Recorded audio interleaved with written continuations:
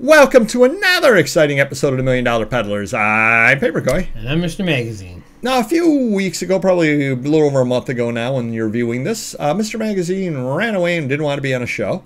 And we had some guests on the show. And one of the guests, Stuart from Franklin Hill Ventures, good guy, and I've talked to him a number of times as well. Well, he said something over on their videos, as the Finder Flippers Resell Podcast. To check it out if you haven't already. They were talking over on their show about how to get into reselling. If you're going to resell on eBay, what should you do? And, what should you sell? And I'm going to tell you what he said, and I want your opinion, Mr. Magazine. Okay. He said, resell what you know. So if you collect records, resell records. If you collect sports cards, resell sports cards, and so on. What are your thoughts on that? I would say that's a good start out. So you need a foundation, something you have some knowledge in, so you're going to get some instant success. So if you know sports cards and someone has a $50 card marked out on 20, you think you could make some money. Well, you have some knowledge there, you can make some money doing that. But as you grow and you see other things, like both of us, you take some chances, you learn some more along the way, and then a year, 5, 10 years down the road, instead of just cards or comics or records, you're doing 10, 20 different items, types of niches and stuff. So. Well, and I will admit that you started off from what you knew because it was what you had around the store. Sure. And I started off selling what I knew, which was I was selling off doubles of my collection because I didn't have anything else to do with them. So I was listing them over on your site back in the day and, selling them. Mm-hmm. And that was what I was selling as well, because what am I going to do with doubles of 1976, 77 basketball? Exactly. Absolutely nothing. So I put them in a lot and I'd sell them out. Are there any problems that you see, Mr. Magazine, with selling what you know / collect? Mm-hmm. I don't think I've had problems with the stuff. That I specialize in, at least. I'm a collector, so I guess I eat up some of the profit by collecting some of it. Exactly. It's certainly an issue, yeah. Exactly. And that's the problem is, and we've mentioned before, that there was a collection last year that we went in partners with somebody else. 3 of us went in partners, and we've given some of the numbers before. We each put up $25,000, so $75,000 total. We ended up splitting up some comics, and the rest of the things went to Heritage. And after everything, we ended up making about $31,000 each or something like that. We made $6,000 each. We got $31,000 back. Yeah, it wasn't a huge money maker for what we fronted, But we made $6,000 to get some comics. It was easy money, though. Yeah. Yep. On one hand, I'm very thankful for the deal. $6,000 is $6,000. Very, very happy with that. On the other hand, I kind of wish I had found that deal myself. Now, if I had $75,000 sitting around, it's a whole other story. Let's leave that out of the equation.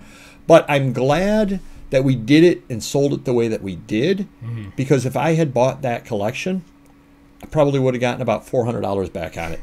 And I'd be sitting on a lot of really good stuff in my collection. And that, I think, is the biggest problem with selling what you collect. Is you end up keeping a lot of the stuff.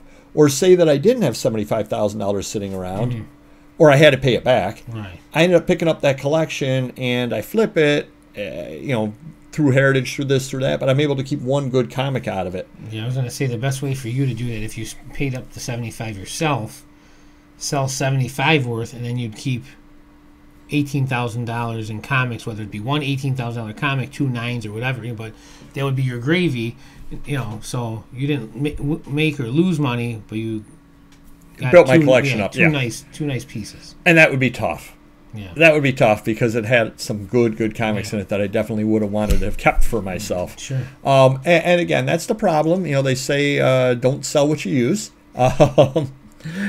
Or don't use what you sell. And that's what you end up doing if you're a collector. Because, again, the deal comes along and you want to keep everything out of it because you're a collector. And you're saying, oh, that's good. Oh, I want that. Now, I can sell comics if they're funny animal comics. I can sell comics if they're new comics, because I don't care about new comics whatsoever. Right. You come to me and you say, Paperboy, I've got a collection of comics from 1984 to present. To me, that's just product to be sold. Yeah. I might keep a couple Sergeant Rocks out of there or something, but who cares? I don't care about it one way or the other. You get me a pile of comics from the 50s through the 70s, I'm going to want to keep a lot of comics out of it. Sure, You know, exactly. and that gets real expensive. Well, that's my problem. I collect Batman, Spider-Man, and Star Wars, 3 of the biggest names in the industry. So anything that comes in that's good or that I like, I'm keeping all of it. Crazy.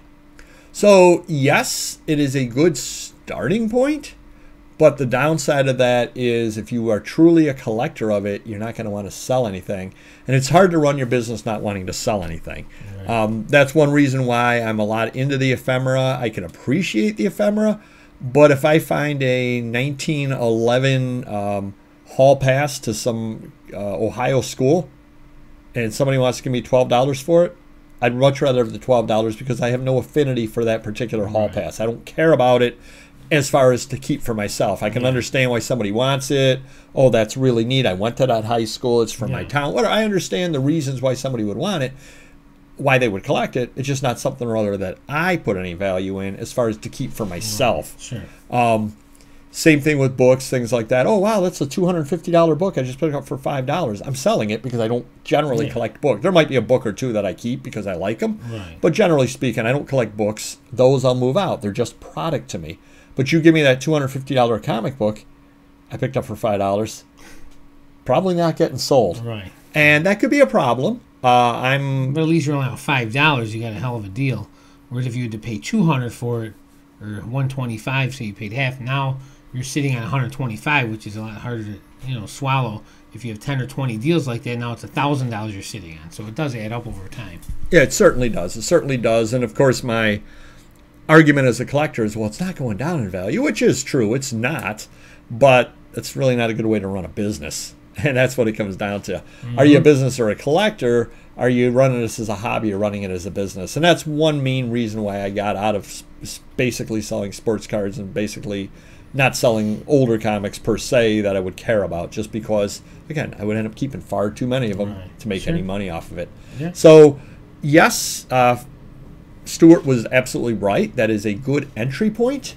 But if you truly are a collector, I think you have to move on from that, because otherwise you'll run into that same trap that I would run into with that as well, where you'd want to keep everything and not make any money at all.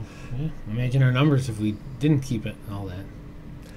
There are many times when there are a couple of people I know that are not collectors, and I would say that on one hand I'm very envious of them. Yeah. Because everything to them is just a commodity, and they can make money off of it, and they have no problem. They have no attachment to anything, and they can move it. Though I feel the older I get, the less I care. Meaning, like, if I'm 50 now, and my care level's at a 9, next year it's going to be an 8, and by the time I get to 60, I'm going to care less. Because what am I going to do is I'm getting closer to, retirement or death or whatever. And I got this huge apartment above the shop loaded with all the stuff that no one cares about and no one appreciates it. You can't show it off. So at some point I'll have to, bite the bullet and say, what am I doing? Let's start selling the cheapest stuff that I don't care about, at some point. Yes and no, and you're right, and that's kind of what my plan was too. Problem is, we keep buying other stuff that we actually plan to sell for the business. That's another, exactly. That's, I'd have to hire a 16th employee just to sell my stuff off if they know how to sell it, Yeah, because again, yes, I'm going to sell my collection off, and I've said this all the time. I will sell my collection off. My collection will be the 75,001st unlisted thing that I'll start to do there after I get the other 75,000 listed. May take a while. They're good death piles to have those. That's true. Do hit the like button if you could, and we will see you next video. Take care. Bye-bye.